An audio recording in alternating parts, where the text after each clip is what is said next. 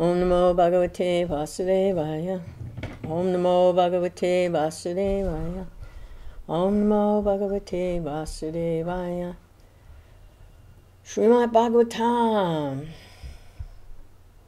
ripened fruit of the tree of wisdom of all Vedic knowledge, translated with commentary by His Divine Grace A.C. Bhaktivedanta Swami Prabhupada, founder Acharya of the International Society for Krishna Consciousness. So, we've been reading in Canto 5, Chapter 19, and now we're on Text 13, and we're hearing how the different residents of the different areas in Jambudvip approach the Lord and offer their prayers and glorify Him. They're sharing their Krishna consciousness with us via Sukadeva Goswami. His conversation with Maharaj Pariksit. Sukadeva is describing all of this. So now we're hearing about Bharatavarsha, which is understood to be India, and it's understood that thousands and thousands of years ago, Bharatavarsha referred to the entire planet, not just to the small country now that is referred to as India, and that the position of India is to lead and guide the rest of the world, Bharatavarsha. So this Sankirtan movement of Lord Chaitanya is meant to revive the Krishna consciousness on the planet, and it's going to be coming out of Bharatavarsha. And it is coming out of Bharatavarsha via Sri Krishna Chaitanya Mahaprabhu, spreading this Hare Krishna Mahamantra all over the planet, every town and village, re-establishing the leadership, the spiritual guidance of the devotees of the Lord. Bharatavarsha is very, very significant. It's the land of Krishna. So, it's interesting that in previous times said that the demons and the demigods were always in conflict with each other, because the devotees are trying, the demigods, they're servants of the Lord, and the demons are inimical. They want to control things in their own way. So there's always a conflict. And in previous times, they were situated on different planets. And as the ages progress in cosmic time, very large scale compared to our lifespan, cosmic time, as the ages progressed, the demons were on the same planet with the devotees, and conflict was taking place between countries and tracts of land. And then, now in the Kali Yuga, the demons, the divine and the demonic is within each individual. So the disease has progressed to such a point it has metastasized. It's like cancer starts in one little area and then it spreads throughout the entire body and goes into every organ and every cell. It just metastasizes. And it's fatal. So this Sankirtan movement is meant to stop this metastasizing of the demoniac spirit, demoniac nature, which is, in this age of Kali Yuga, is very, very widespread. So much so that the divine and the demonic are within each individual. So the fighting doesn't go on between interplanetary, and it doesn't go on between countries and continents. The fighting and the struggle is now within each individual. And the weapon is especially the Maha Mantra.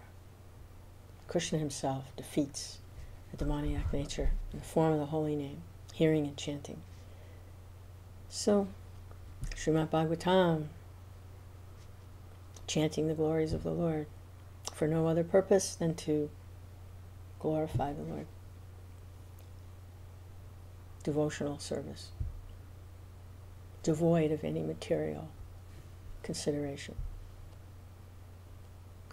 So, text 13, and the incarnation of the Lord that is recognized in Bhartavarsha is Narayana. Narayana. And the foremost devotee is Narada Muni. So, in Kim Purusha Varsha, the form of the Lord is Ramatsita Ram, and the foremost devotee is Hanuman. And in some of the other Varsas, there's, I believe it's Ilavrita Varsa, is Matsya, and Vaivasvata Manu is the foremost devotee. So these are all pastimes of the Lord, his devotees. So here it's Narayana Rishi, and this is where we're situated. We're situated in Bhartavarsa, when we consider that the entire planet at one time is Bhartavarsa. And the foremost devotee is Narada Muni. So these are Narada's prayers. Continuation, he says, O my Lord, master of all mystic yoga, this is the explanation of the yogic process spoken of by Lord Brahma, Hiranyagarbha, who is self-realized. At the time of death, all yogis give up material body with full detachment simply by placing their minds at your lotus feet. That is the perfection of yoga. And of all yogis, he who abides in me in devotional service is topmost. So, from the Gita. Prabhupada's commentary quotes from Srila Madhvacharya. Yasya samyag bhagavati jnanam bhakti tataivacha nischintas tasya mokshashat sarva papa kritopitu. Translation. For one who very seriously practices devotional service during his lifetime, in order to understand the constitutional position of the Supreme Personality of Godhead, liberation from this material world is guaranteed, even if he has previously been addicted to sinful habits. And this is confirmed in Bhagavad Gita. Apichet sudaracharo bhajate mamananyabhak sadur eva samantavya samyag vyavasito hisa. Excuse me. In translation, even if one commits the most abominable actions, if he's engaged in devotional service, he's to be considered saintly because he's properly situated.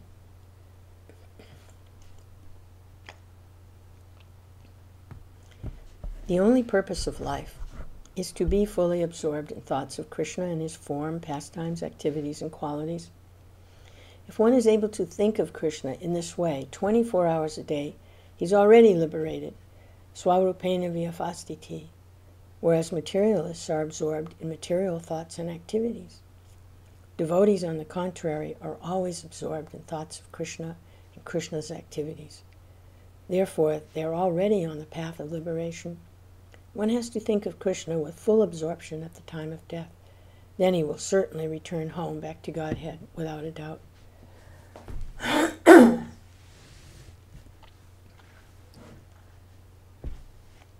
So, the only purpose of life is to be fully absorbed in thoughts of Krishna and his form, pastimes, activities, and qualities.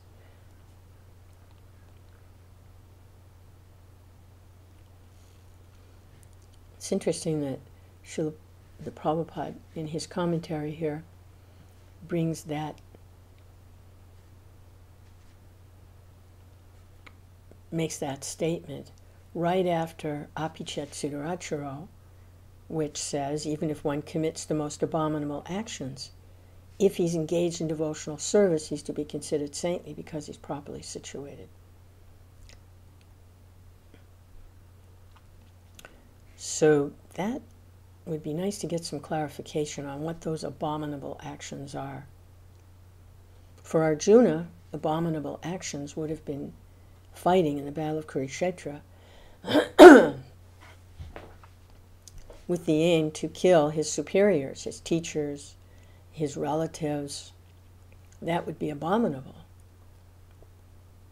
But because it was under Krishna's direct instruction, Krishna's direct order, and he was engaged in devotional service to Krishna, this is he's properly situated.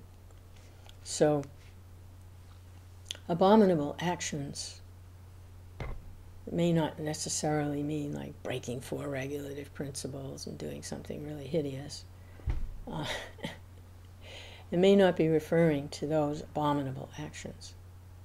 It may be more like what happened to Arjuna, where the Lord asks him to do something, or something that needs to be done that ordinarily goes against either the etiquette or the code of behavior that's expected from someone in a higher consciousness, in someone who has a lot of responsibility, or like in Chaitanya Lila, the servant Govinda. For him it was abominable to step over Lord Chaitanya. That's just unheard of. But Sri Krishna Chaitanya had dozed and he was lying in the doorway. And in order to serve the Lord, Govinda had to step over him. And it was something he wouldn't ordinarily do. But he couldn't do his service unless he did, so he did it. And to him that was abominable, to step over the Lord.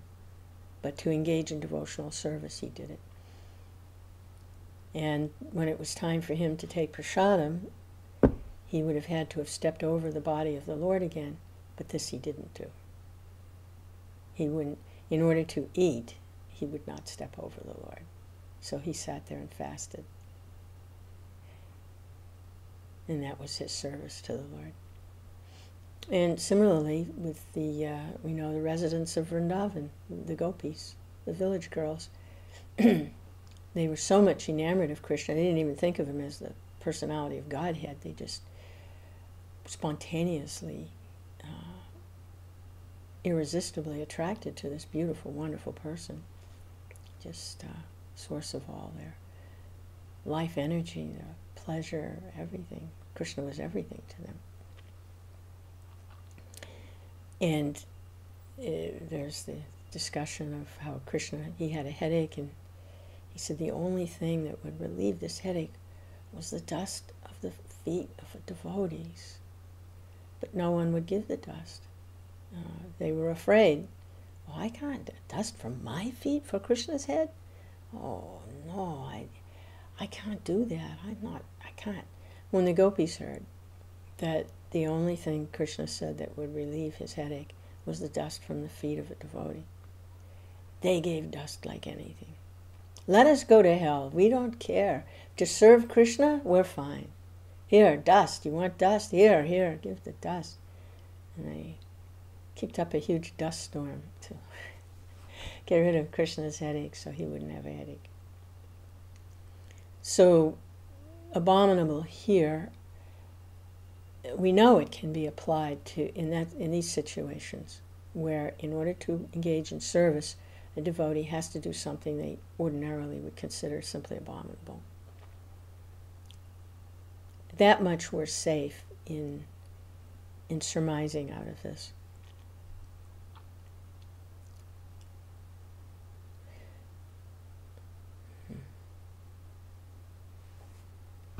So,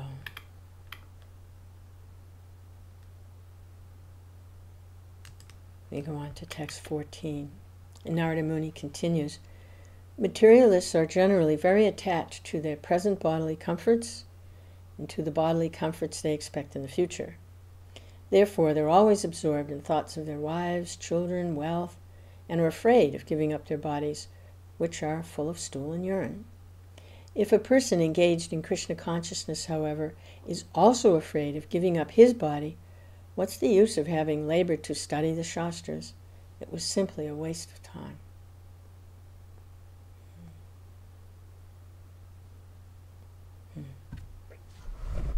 That's comes down to it.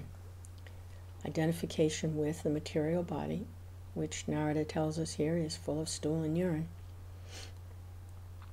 And materialists are understandably attached because they are seeing with material vision. They have a sense view of the world in terms of sense gratification, and the body is the vehicle, material body is the vehicle, and because they have no realization of their own spiritual nature, very, very fearful of losing the only thing that they're actually conscious of, which is their material covering. But here Narada says, if a person is engaged in Krishna consciousness and is afraid of giving up his body, what was the use of having studied the Shastras? It was a waste of time. So we can understand that's one of the results or outcomes that we can understand if we're getting the message properly, is if we have fear of giving up the material body. And that giving up of the material body isn't always quickly. It can be very slowly, in a period of old age and progressive diseases. So sometimes people pray, if I have to go, let me go quickly. I want to go to sleep, and if it's time for me to go, then just let me go to sleep and not wake up. But that process of giving up the material body can be over a very long period of time. 20, 30 years of gradual debilitation, gradually losing the ability to move freely, gradually losing eyesight and hearing and the ability to eat, and the teeth, not losing the teeth, and it can be very gradual. And that's also very fearful, because that's the gradually losing the material body. It's gradually deteriorating, and so that can be very fearful. And for materialists, they'll do anything to try to counteract that. They'll pay any amount of money. They'll even experiment with very dangerous so-called cures and chemicals and treatments to try to stave it off. And since it's the cheaters and the cheated, there's all kinds of rascals out there promising these different cures and remedies. So if a devotee still has that mentality, then they really haven't gotten the benefit that is available in the Shastras. They really haven't made that the necessary advancement to get beyond the material identification with the body. So you can expect that a devotee, although they may not be spared this gradual deterioration, because after all, it's the way the body is, and they're dealing with a material body. But if they're Krishna conscious, their experience will be very different. They'll be very different, because each difficulty that comes will act as an impetus to take shelter of Krishna more and more. And although no one asks for these things, they'll be welcomed,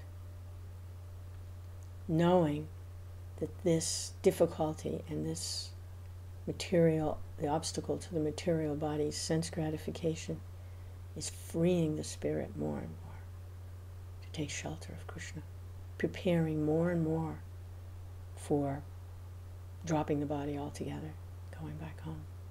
So it's a great blessing to be able to live through this gradual process. It can be a great blessing. You can welcome the difficulties. And Queen Kunti prays like that. More and more these difficulties were coming, and they forced me to take shelter of you more and more. Whereas I was living a very comfortable, opulent position. Yes, Krishna's very nice, but that intensity of taking shelter was not there. It's funny that intensity, intense desire is very much sought after by devotees, so much so that Narada glorifies Kamsa. Why? Kamsa was laser focused on Krishna, not in devotion, in fear and anger, fear, but his intensity, 24 hours a day, he couldn't stop thinking about Krishna. So Narada says he wishes that he had that intensity in devotion, not in animosity, but in devotion. So the intensity is turned up. It's not an off and on switch for the light. It's like a dimmer switch, a brighter and a dimmer switch. And it gets turned up when these difficulties come, for the material situation is faced with difficulties. That switch gets turned up, brighter, more intense, more determined. So if that's not happening and someone's studying Shastra, they're just wasting their time.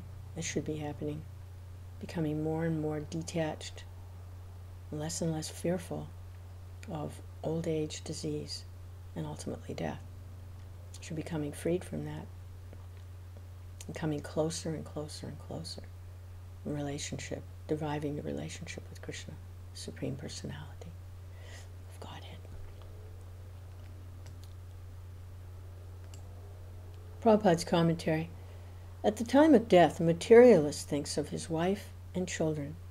He's absorbed in thinking of how they will live, who will take care of them after he leaves.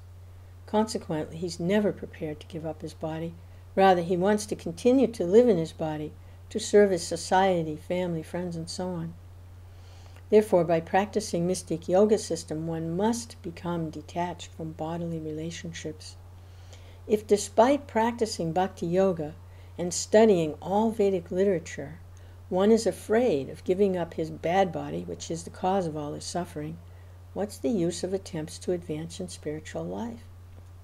The secret of success in practicing yoga is to become free from bodily attachments. Srila Narottam Das Thakur says, translation, one whose practice has freed him from anxiety of bodily needs is no longer in conditional life. Such a person is freed from conditional bondage. A person in Krishna consciousness must fully discharge his devotional duties without material attachment. Then his liberation is guaranteed.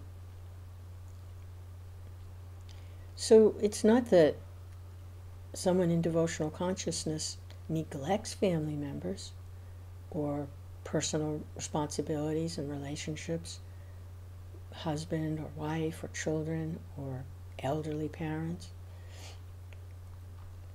They're not neglecting them.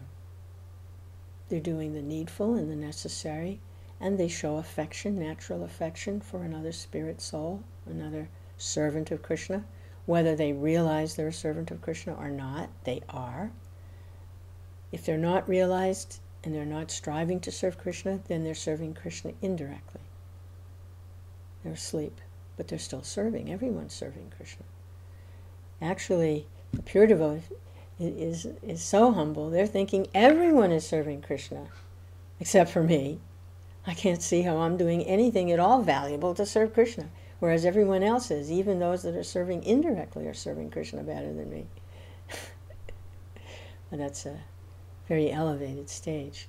It's extreme humility.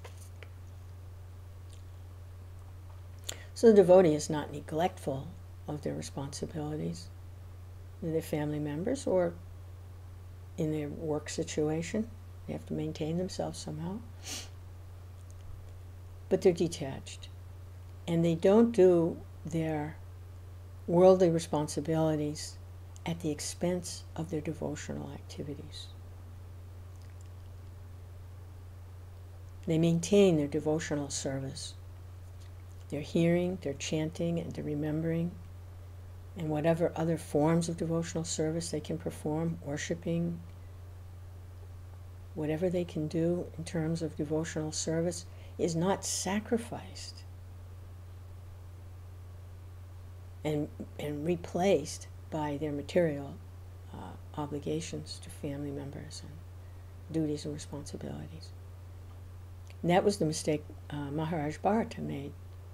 Unfortunately, he sacrificed, or he allowed his attachment when he was in the forest, meditating and preparing to leave his body, became attached to the deer. And he allowed that attachment to interfere with his devotional practices. We can say it wasn't some horrible thing that he did by rescuing a small, helpless creature. He was the only one there that could do it. But he allowed that attachment to interfere with his devotional practices. So, in performing our duties, we don't want to do that. We want to maintain our devotional practices.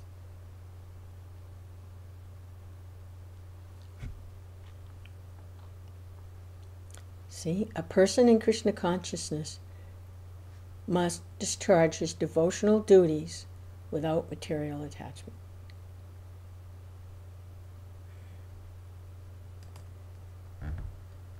Text 15.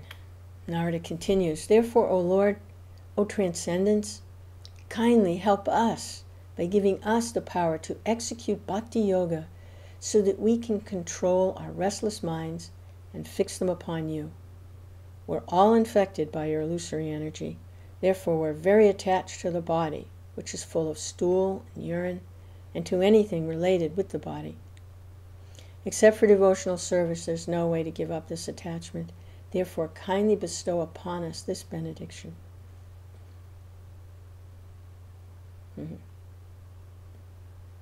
Yeah, devotional service is a different type of energy of the Lord. There's no material solution within the material energy.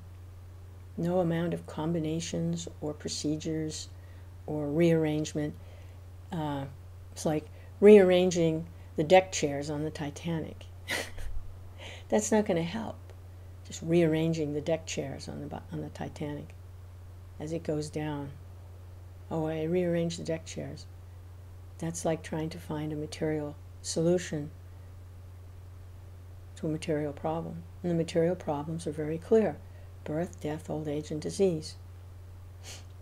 And by being attached to the body and to other bodily relations, family and relatives, they're extensions of the bodily identification, and trying to arrange for them material solutions also.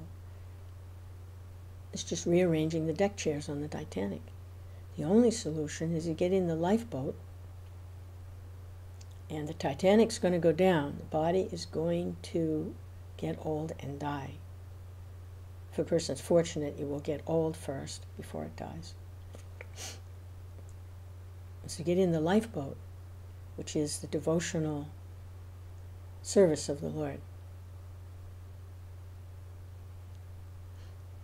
which rescues the living being from having to take another birth, to get aboard another Titanic and go through it all over again. So it's a different type of energy, devotional energy, completely. The material energy is characterized by temporary, there's always a beginning and an end. It's illusory, has no real substance, doesn't last. The main feature of the material energy is that the forms have no permanence. In the very beginning of Bhagavatam, there is the verse about what appears to have substance but is not connected with the Supreme Personality of Godhead, which means devotional service, is illusory. And real knowledge means to be able to distinguish what is illusory, what is temporary, what has no permanence, and is very often referred to as a reflection of the reality, reflected through the modes of material nature and the material energy. It's reflected there. When the Lord glances over the material substance, then these forms are agitated, material nature is agitated, and these forms begin to appear. These illusory forms, by the glance of the Lord. Under the direction of Lord Brahma, he's the engineer. He manufactures and engineers these illusory forms to accommodate the living entities' desires to engage with the material energy. So these material forms have no permanence, no substance. And that's distinctly different from the spiritual forms, which are eternal, full of knowledge and bliss. No birth or death, no pain or suffering, full of knowledge, and always engaged in devotional activities. Personality of Godhead, in unlimited variegatedness, unlimited pleasure, reservoir of pleasure, unlimited. A variety of forms, uniqueness, everywhere individual and unique.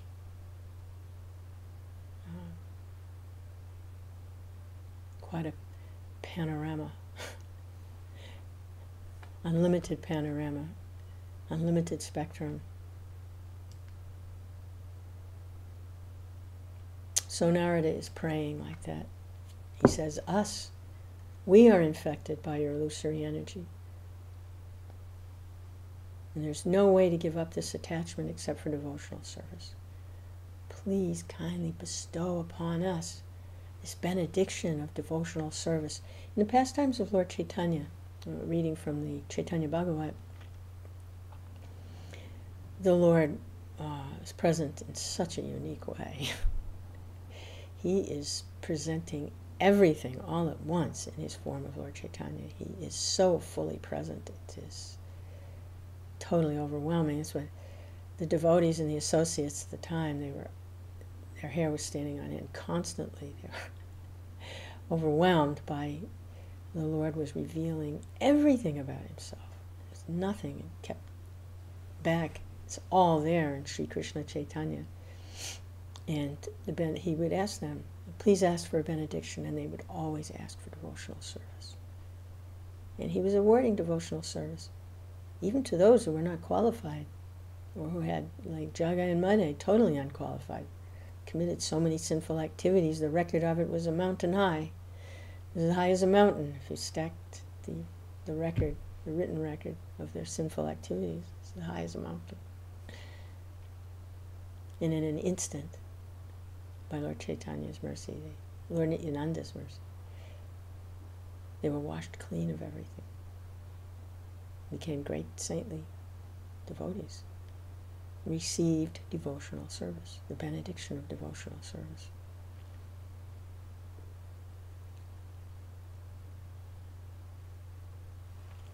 So sometimes we're practicing devotional service.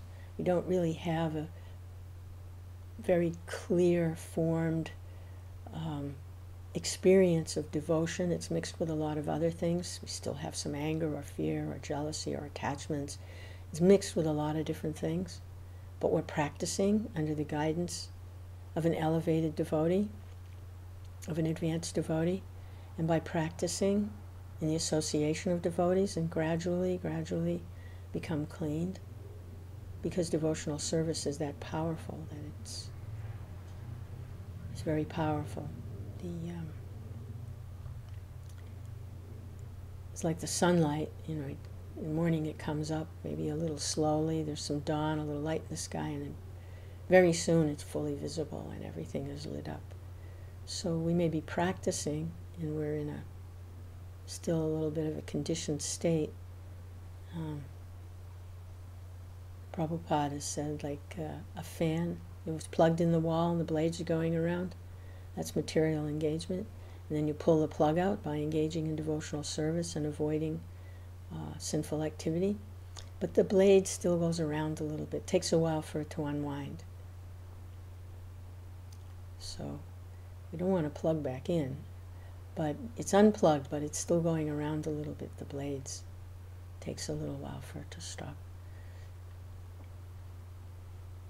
So sometimes we're practicing devotional service and our experience is always ecstatic, but it may be a lot of other things still in there.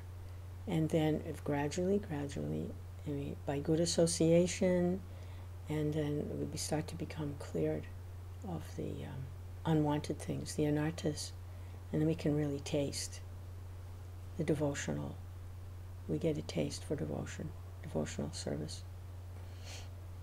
And that taste increases and it grows and it grows.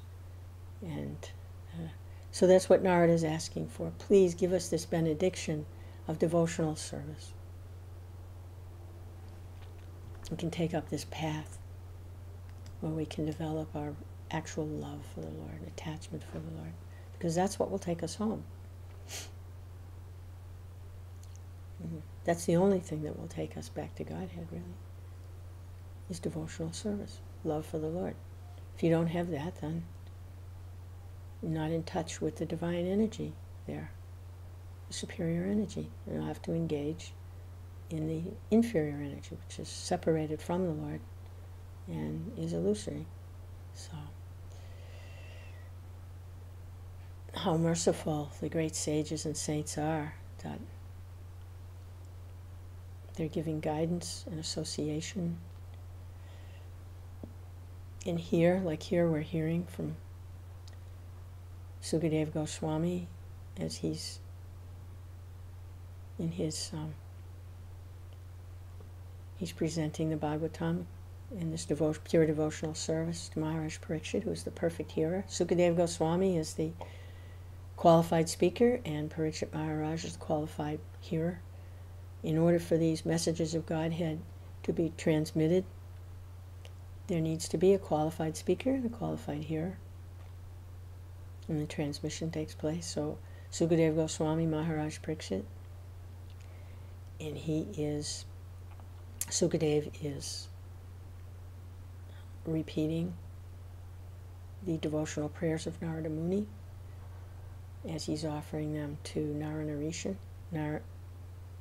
Naranarayan, personality of Godhead. And A.C. Bhaktivedanta Swami is translating this for us, so we're hearing from the pure devotee, A.C. Bhaktivedanta Swami. And then we try to follow, we try to hear nicely, and if we can repeat, we try to repeat nicely. And in this way, make our connection with the devotional service.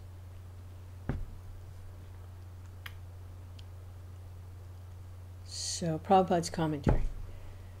The Lord advises in Bhagavad Gita, Manmana bhava madbhakto madhyajimam namaskuru. The perfect yoga system consists of always thinking of Krishna, always engaging in devotional service, always worshiping Krishna, always offering obeisances unto him.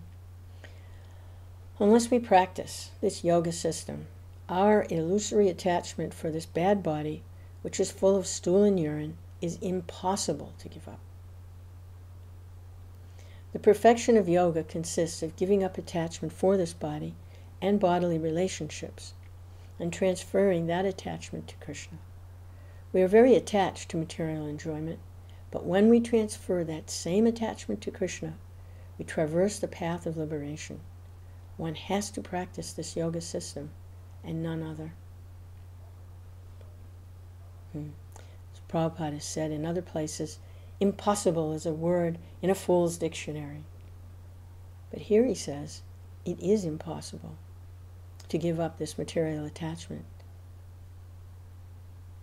without developing Krishna consciousness.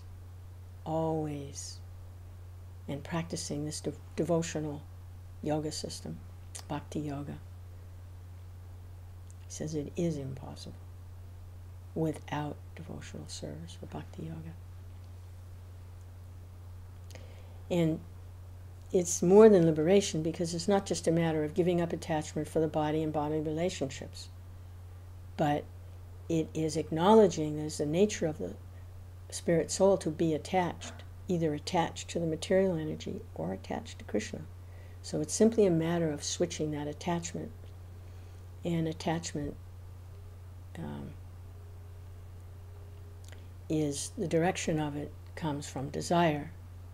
And then we just change the objects of our desire. Instead of desiring material sense gratification through the vehicle of the material mind and senses, and the material sense objects, to experience that way, and become attached in that way through our desire, to switch our desire to Krishna,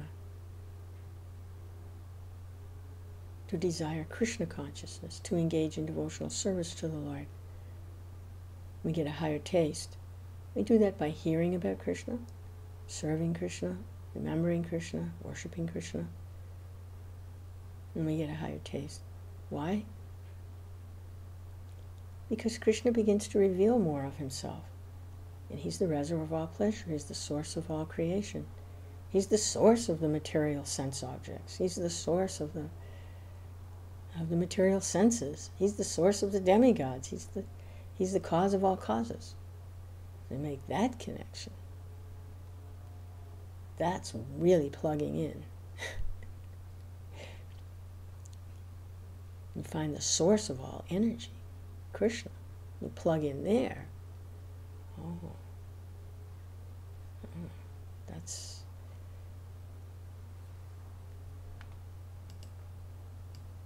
That's what we want to do. We want to make that connection. And that connection is made through devotional energy, not material energy. Text 16. In the tract of land known as Bhartavarsha, as in Ilavrita-varsha, there are many mountains and rivers, and some of the mountains are known as Malaya, Mangalaprastha, Mainaka, Trikuta, Rishabha, Kutaka, Kolaka, Saya, Sevagiri, Rishamukha, Sri Shaila, Venkata, Mahendra, Varidhara, Vindhya, Shuktiman, Rikshagiri, Pariyatra, Drona, Chitrakuta, Govardhan, Raivatika, Kakubda, Nila, Gokamukha, Indrakila, and Kamagiri. So that's some of the mountains in Bhartavarsha. Besides these, there are many hills, with many large and small rivers flowing from their slopes. So we're getting to see a little of the geography of Bhartavarsha. And these are some more of the descriptions of the geography. Two of the rivers, the Brahmaputra and the Sona, are called nadas, or main rivers. These are other great rivers that are very prominent: Chandravasa, Tamarparni, Avatoda, Kritamala, Vayahasi, Kavera, Veni, Payasvini, Sarkaravarta, Tungabhadra, Krishnavenya, Bhimarati, Godavari, Nirvinja, Payoshna, Tapi, Reva, Shursha, Narmada, Charmavati, Mahanadi, Vedashmriti, Rikshikulya, Trishama, Kaushika, Mandakini, Yamuna, Saraswati, Drisavati, Gomati, Sarayu, Rodhaspati, Saptavati, Sushoma, Saturdu, Chandrabhaga, Marudvrita, Vitasta, Ashikni, and Vishva. The inhabitants of Bhartavarsha are purified because they always remember these rivers. Sometimes they chant the names of these rivers as mantras, and sometimes they go directly to the rivers to touch them and bathe in them. Thus the inhabitants of Bhartavarsha become purified.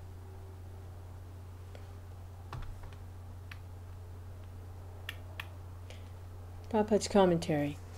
All these rivers are transcendental. Therefore, one can be purified by remembering them, touching them, or bathing in them. This practice is still going on. We see some recognizable, a lot of these rivers, I don't recognize their names, but I do recognize Yamuna and Saraswati. I do recognize those rivers. And they are accessible. If you go to India, you can bathe in the Yamuna. You can bathe in the Saraswati, and there are bathing ghats there, places where people go to worship and meditate on Krishna by remembering these transcendental rivers.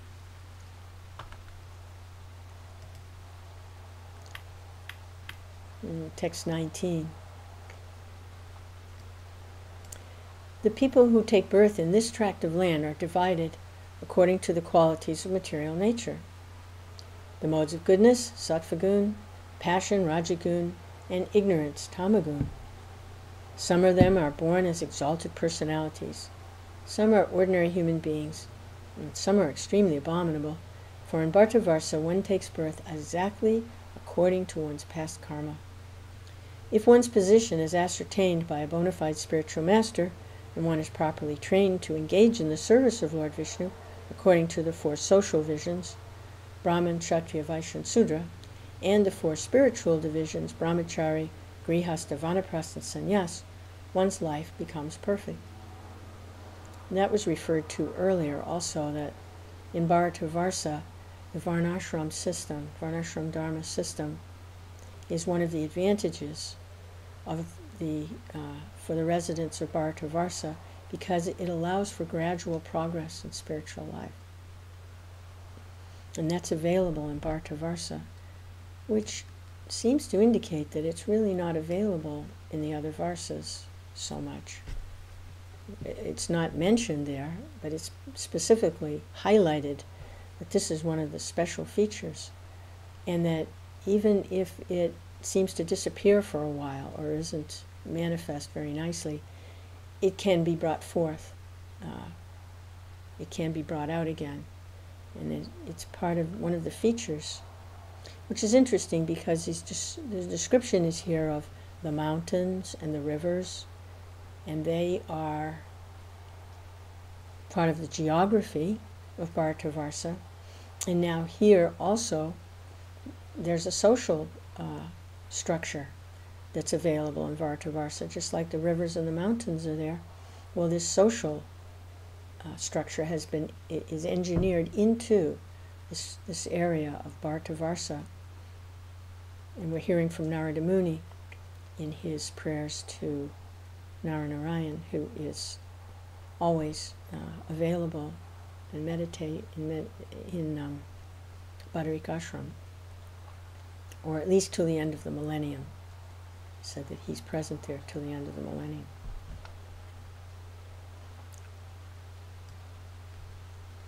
And a millennium is, I believe, 1,000 yuga cycles is one millennium.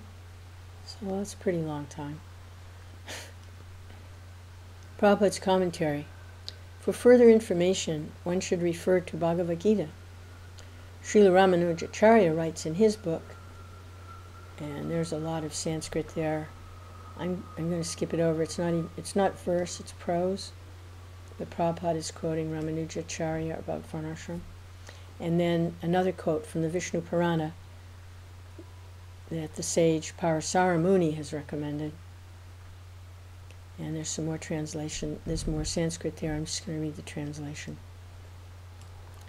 The Supreme Personality of Godhead, Lord Vishnu, is worshipped by the proper execution of prescribed duties in the system of Varna and Ashram. There is no other way to satisfy the Lord. So this was Parasara Muni in the which Purana? It's a very ancient scripture, Vishnu Purāṇa. Of course, we know that Lord Chaitanya's appearance has made it possible, because in Kali Yuga the Varnashram system is so deteriorated that it's an emergency, and Lord Chaitanya has made it very simple that because of the difficulties there in trying to execute Varnashram Dharma in this age, if people chant Hare Krishna, hear about Krishna, and engage to whatever degree they can in devotional service to the Lord, then that will actually satisfy the Lord. And that's coming from the Lord himself. But here we can see the significance of the Varnashram system. And the Acharyas, they would like to see this. They want to see this to whatever degree is possible, reinstated, because it's for the benefit of everyone.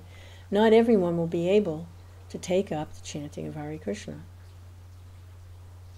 But if they can be engaged, because they're too stuck in the modes, if they can be engaged according to their natural propensities, then human society will become more peaceful, and then there will be an opportunity for persons to make more advancement, so that they're not always in complete distress about where they're going to get their next meal or where they're going to spend the night. Are they going to have to live on a bench or something? Then they can, their material necessities are provided for without unnecessary endeavor, and then the thievery stops, a lot of the stealing and the like this, because people are destitute, so they end up becoming thieves, become angry because government is not providing for them what they need. And basically what they need is to be engaged in the kind of work that they do according to their nature. And then they can provide for themselves. And they have the opportunity to hear from the devotees of the Lord and the Lord's representatives and begin to make some advancement. So the varnashram system is very, very important for human society. And it's available in Bhartavarsa. And there's remnants of it in the present area referred to as Bhartavarsa, which is India. And the acharyas in line of disciplic succession very much want India to begin to be able to exhibit and manifest this form of very good government of the varnashram system. So this is another part of Lord Chaitanya's mission, is to revive the good government. As he says, whenever I appear to get rid of the troublemakers and miscreants and to protect the devotees. So that's part of the varnashram, does that. It's part of the Kshatriya's service, is to protect the citizens with the guidance of the Brahmins, who have that, they're empowered and they have that potency to guide according to varnashram dharma. They can guide the Kshatriyas for the smooth running of society.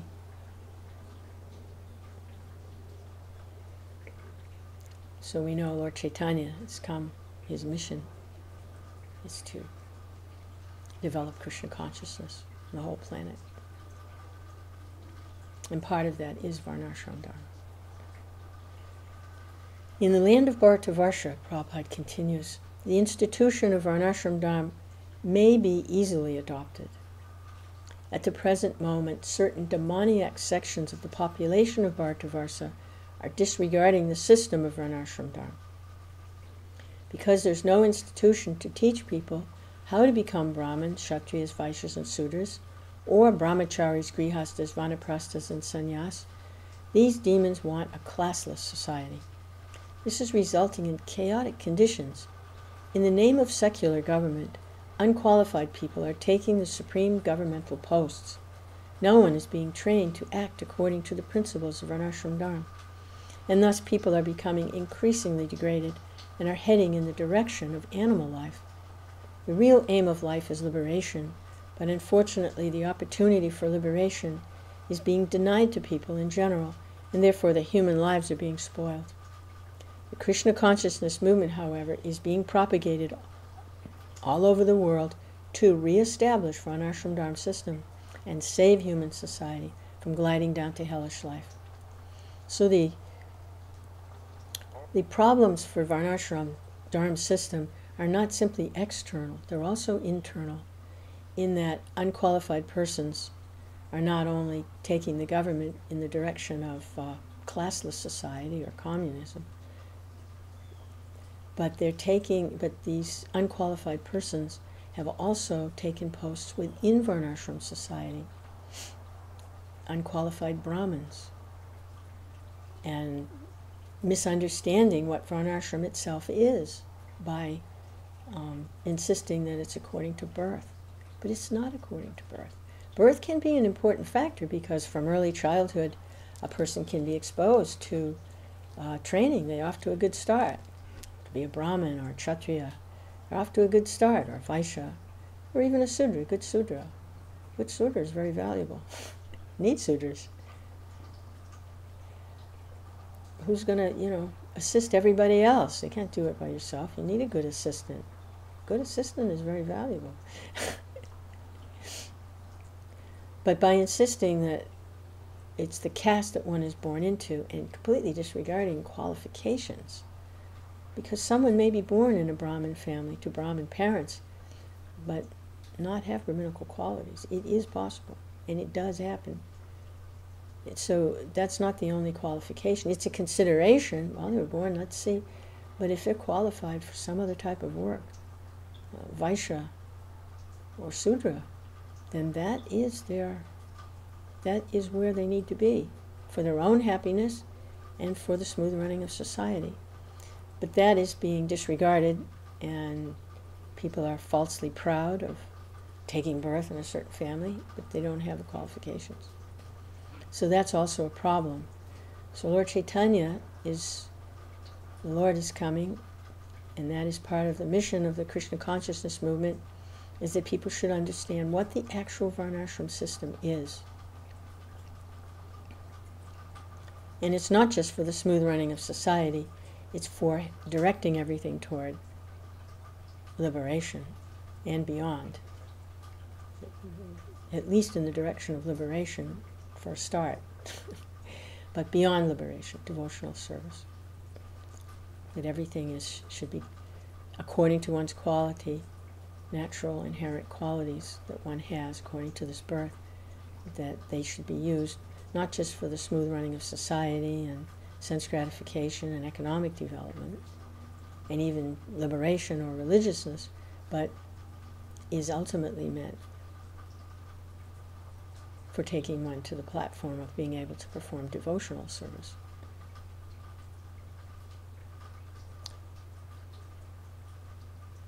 So,